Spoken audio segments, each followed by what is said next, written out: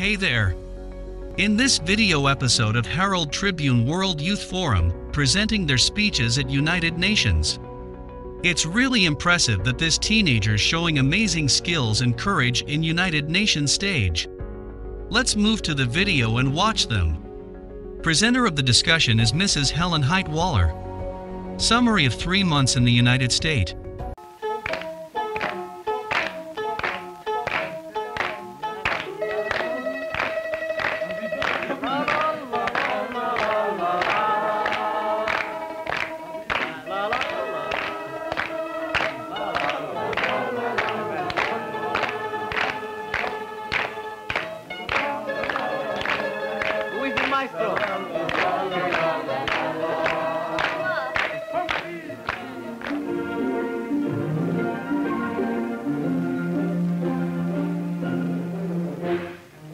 This is The World We Want, featuring student delegates to the New York Herald Tribune Forum for High Schools, presented for the 12th year by the New York Herald Tribune in cooperation with Pan American World Airways, Trans World Airlines, and Scholastic Magazines.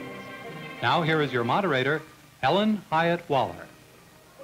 Welcome to The World We Want, a television presentation of the New York Herald Tribune Forum for High Schools. It features incorrigible teenagers from practically everywhere in this program, particularly, especially unrehearsed. This is our last day in the United States as a group. Within a very few hours, we'll all be en route to Berlin for a week there as guests of the Ministry of All German Affairs for visits in Berlin schools and discussions with Berlin young people. Each of these young people, as I believe you know, is the winner of a nationwide competition held under the auspices of the Ministries of Education in their own countries.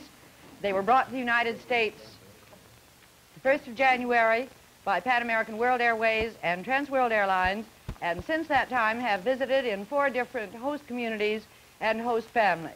During the final week, the entire group has been given hospitality in John Jay High School, Katona Cross River, New York.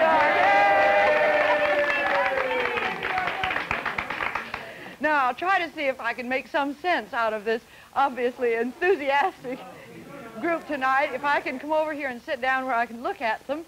The first thing I'd like to ask you see, this final forum program is the time when I find out all the things I've been wanting to know and nobody's dared to tell me.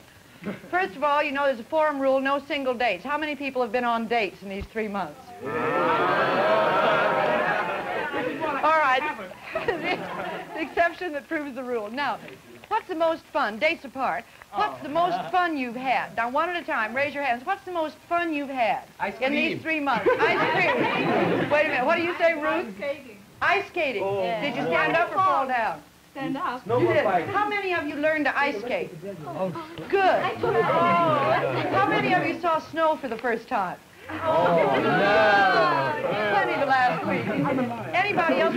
Yes, Yoma. Skiing. I've never had skiing before, and that was the funniest experience that I ever had. Snowball Funny fight. what? Experience. Funny because you could stand up and go faster? No, because I rolled down the hill. Snowball fights and cheerleaders.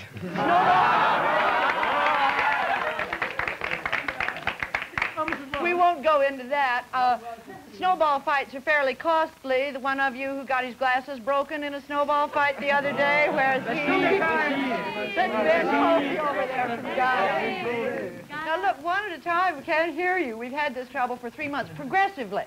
The first week you were here, you were all extremely polite and well-bred young people. We are Americanized. Yes, I know. We are ice cream. You're impossible. Now, let me ask you 1 or 2 very serious questions. What kind of gifts have you been buying these last couple of days in America to take home with you? Moans from Denmark. Oh, you should see a wonderful thing I found in Chinatown today. It's just marvelous. Look at this. He is the god of happiness. You know, $15 for that thing there. It's just marvelous. I wish we could see him more closely. Can we? In Japan.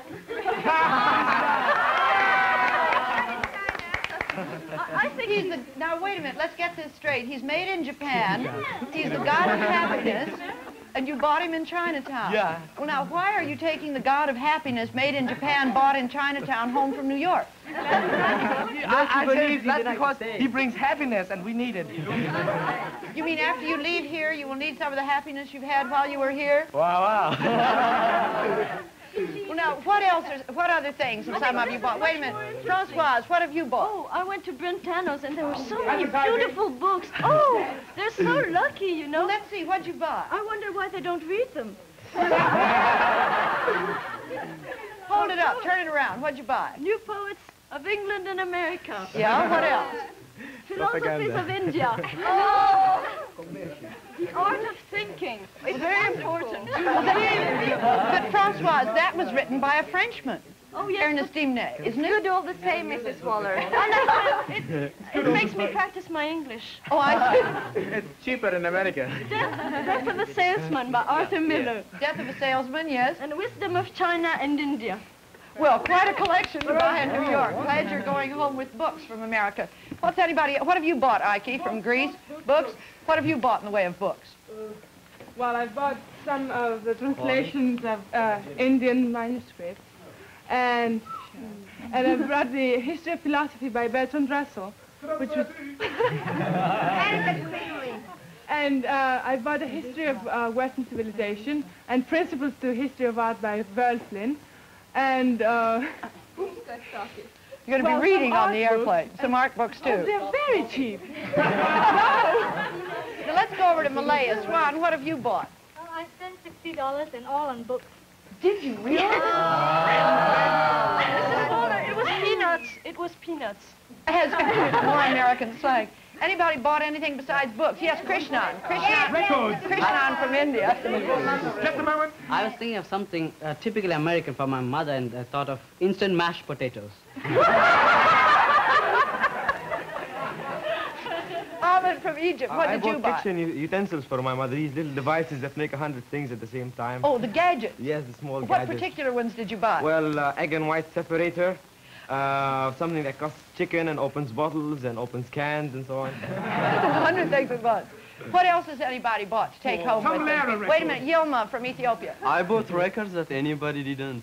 Many albums, about 30 records I have. Rock and roll? Rock and roll. John, what did you buy? Oh, Tom Lehrer records, Pete Seeger, the folk singer, modern jazz, the lots. What else? Yes, Foluke from Nigeria. I bought records and camera. A camera? Yes, a camera. And a shave for my father. A shaver? Yes. A razor? An electric shave. And a shave for her boyfriend. Sarah, what did you buy?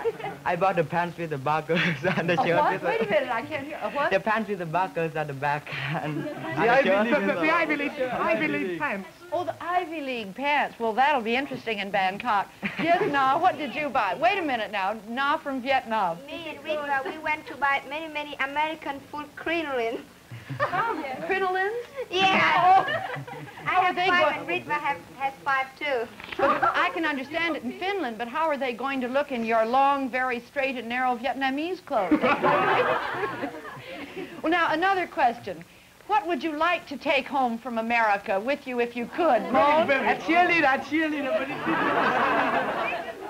Salon, what would you like to take home? a plate of pizza. A plate of pizza. Yeah, if I could. Sunrise, what would you like? What? An ice cream An factory. ice cream factory. Lebanon. A blonde with a thunderbird. Swan from Malaya. What? Snow. Snow. It wouldn't last very long in Singapore. Minu from Iran, what would you like to take home with you? A red Cadillac. A red Cadillac. A little difficult.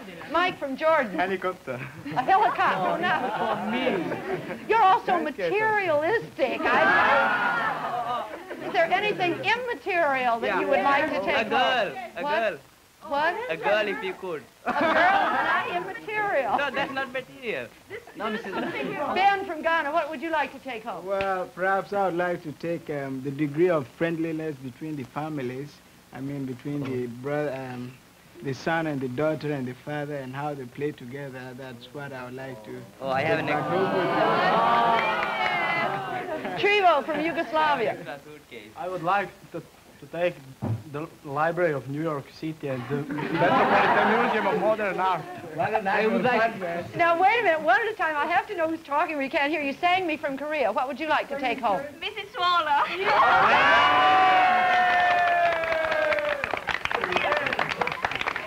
Who else has got something they want to The take? Empire State. The Empire Wait, wait a minute. The Empire State, Mrs. Waller of the United Nations. That's very peculiar in a flat desert. It has to have Manhattan. Nyla from Pakistan. A department store. What have you been buying in the department stores, Nyla? Oh, slacks. Slacks. Nyla, is it true that I saw you in an American dress yesterday? Shame on you. And you who wouldn't wear American dresses at all? What made you finally break? I know you bought Bermuda shorts and slacks, but what finally persuaded you to buy an American dress? Oh, well, just for fun and fancy. Now, oh, wait a minute. Yes, Yilma from I'd Ethiopia? like to take this World TV, you know, this studio, so that I can tell everything at home. When you raise an interesting new question. What are you going to be doing as soon as you get home? What use are you going to make? Now, don't all talk at once. Nobody can hear you. Yilma, what are you going to do? I have to make reports for the newspaper. Yeah. And I have to make up all the subjects that I missed. And I have to take an exam. Then I'll catch up with my class. And Be sure to send us the reports that appear in the newspapers in no matter what language, because our scrapbook has languages now from 72 different countries. Oh, Be sure to send them. positively. Come over here to Greece. Yes, Ike? I'll try to evaluate whatever new ideas I've got here. Now, have you all gotten some new ideas? Well, let me ask you another question before that. What preconceived idea about America that you had when you arrived has proved most incorrect or inaccurate? Yes, Susie? Everybody dances rock and roll on the street. Who else? Ike? The people are very, very free and independent in the States. And you don't think so now? No. Not as free and independent as you thought. Let's go over here and then we'll go across. Patsy from the Philippines? Well, I always thought that most Americans can dance better rock and roll than we can in the Philippines. I haven't seen anybody who can dance better than my cousin. Minu, any preconceived idea? Wasn't it you who said that you had an idea that the American government appointed committees to kill Negroes? Yes, but I believed it before, and I had read about in newspapers, but I thought that I couldn't see here.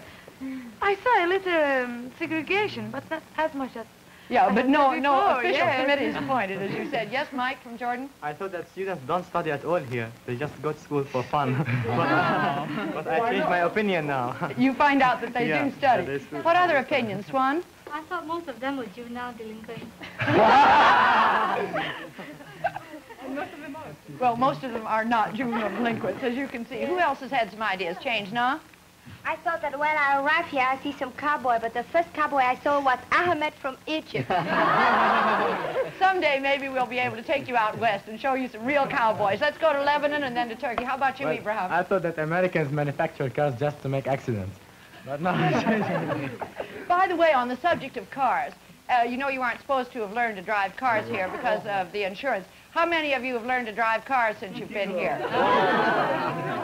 All right, I'm finding out some of you. What? You must ask how many got cars under their own. No, that I will not. Omar, what were you going to say? Well, I thought that across the American soldiers, Morocco, that the Americans are always drunk. That you have found is also not true. Glad that changed. How about you, Onder from I Turkey? got the same impression about Americans by seeing those GIs in my country before I came here. And well, I'm glad to see that all the Americans are not like the GIs I seen before I came here. Yes, Bashir from the Sudan? At first I saw that all the Americans do, the whole life in America is just mechanical, and everything is done by machines. But now... No, it's not right. No, but now it seems that the Americans... Wait a minute, wait a minute. Quiet. Let Bashir Oh, make they his rush point. very much. Everything is done quickly by the people. And the husband, for example, he work in the office very hard, and then he come and serve the supper or things like that in the house.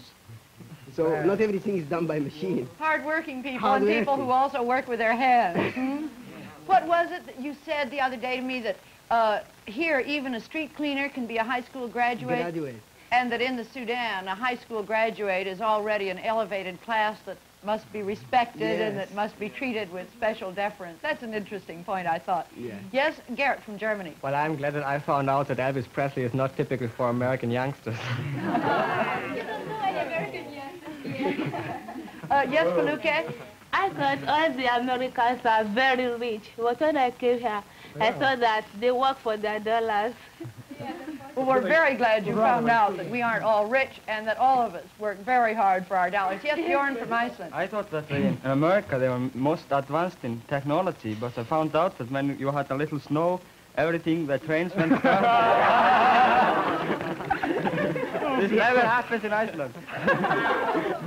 We should explain, this is kind of a sore point with the forum because we were stuck in Union Station in Washington for 2 solid days. But I must say, you all cheered up everybody in the whole station by your good humor. I appreciate that. We haven't had a winter quite this bad in the New York area, though, for a long time. Yes, Saraj? I think the people here are very punctual, but they are not at all. Wait a minute. All the complaints I get about you from your host families is that you kids are never punctual. Now, what's this you're saying? Why do you say Americans are not punctual? Such as the show, they said the show start at 8:30, it start at 9 or something like that. Well, we just do that to make everybody feel at home.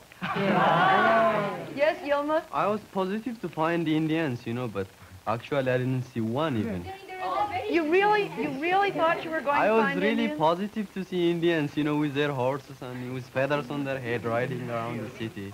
Wait just a minute. I want to stay over here and then we'll come back. Yes, Ahmed from Egypt. I thought my host mothers and my host families would make me dishwash all the time and scrub the floors and babysit, but unfortunately I didn't do so much. By the way, have any of you been babysitting since you've been here? What do you I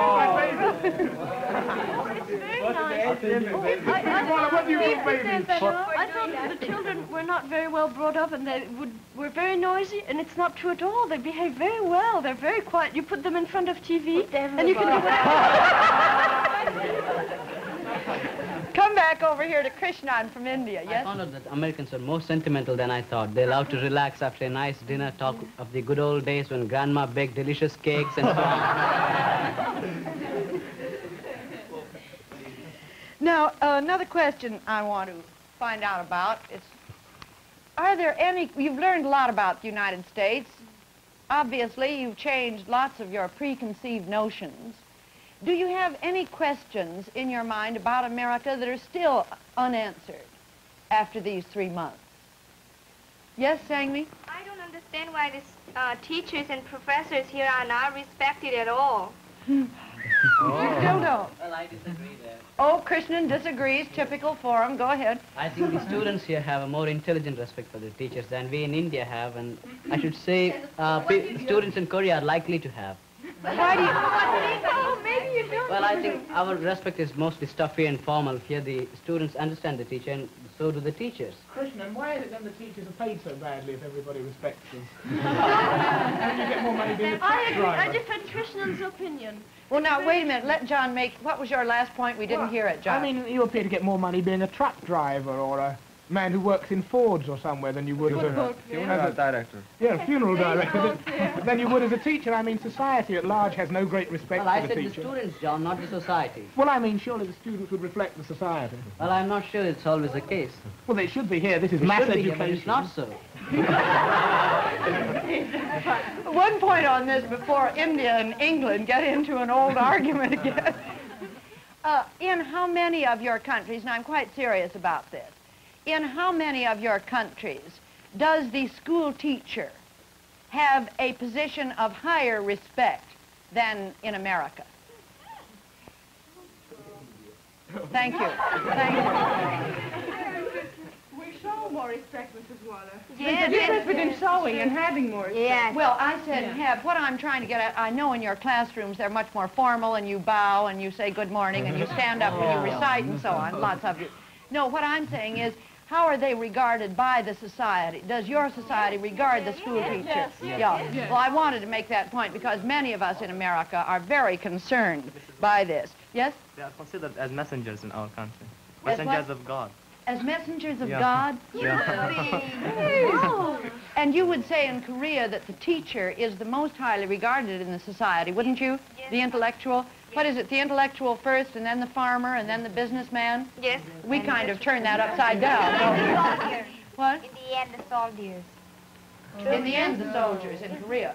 Yes. Well, we consider that we are our parents. No, I wouldn't say that. Now, let's come back to Minu from Iran. You say you treat your teachers as if they're your parents. Yes, and we have to respect them more than our real parents. Really? Yes. Now, come across to the other side, to Saroj from Thailand. I've been meaning to ask you something you wrote to me weeks ago, and I haven't had a chance yet. You said that when you are bad in school or don't know your lessons or make 3 mistakes in punctuation in a page of dictation, that your teacher beats you. Yes, yes, that's true. Is that true? Yes. If it's not so serious, he'll hit the hands. If it's serious, he'll hit the bottom.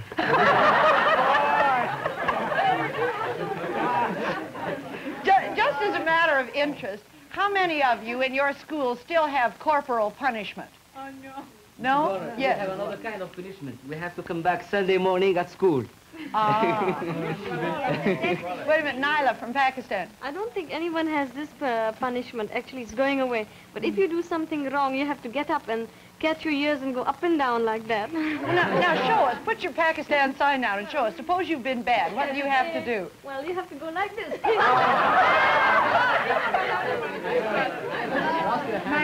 Maybe this...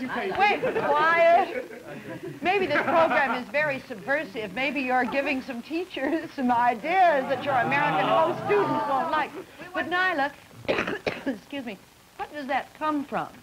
Why do you do that? It's supposed to be saying toba, which means I won't do it again. Toba, toba.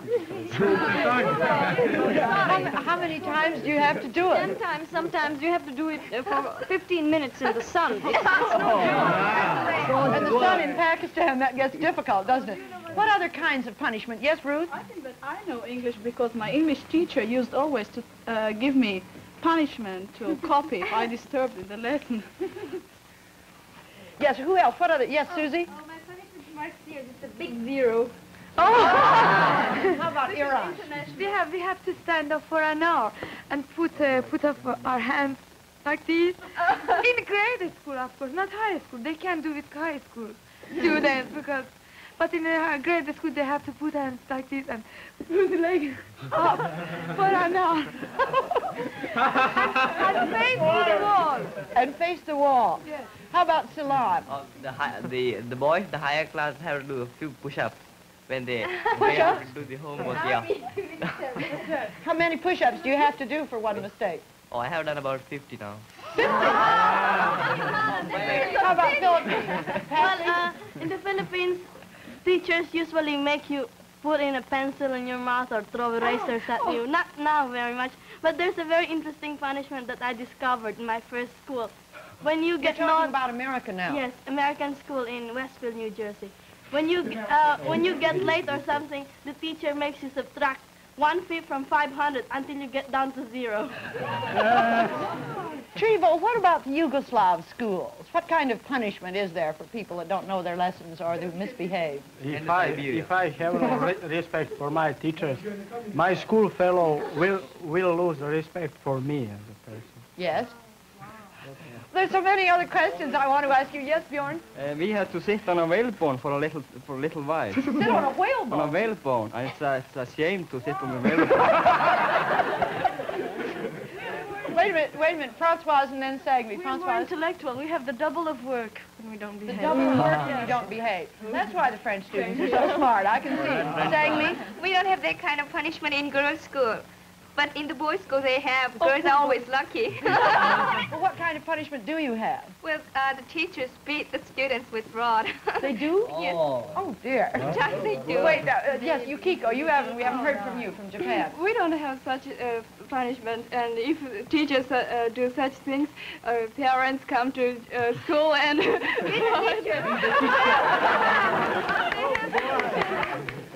Jarmaini from Indonesia, yes? We have a good punishment. We are not permitted to go to school for 15 days.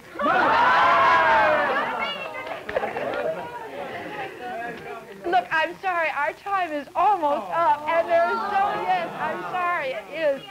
One more, Miss Warren. Yes, one more, all right, Yilma, what? In my school, you know what, the director will call us on Saturdays, you know, we don't have school on Saturdays. So on Saturdays, we'll be given a big basket to pick up scraps of peppers and rocks, you know, all around the soccer field. That's a very constructive and useful punishment, I would say. Now, we just got a couple more minutes. This is our last night here in the United States together. If you can be serious, and you probably can't, for just a second or two, I would like to know what you're thinking about now as you get ready to go off. What's been the point of it all for you as an individual? Bashir? Oh, I think that within every heart there is a desire, and this desire is seldom fulfilled. And within these infrequent occasions, mine is fulfilled. Now the forum to me is a reformation of ideas and beliefs in my mind and heart.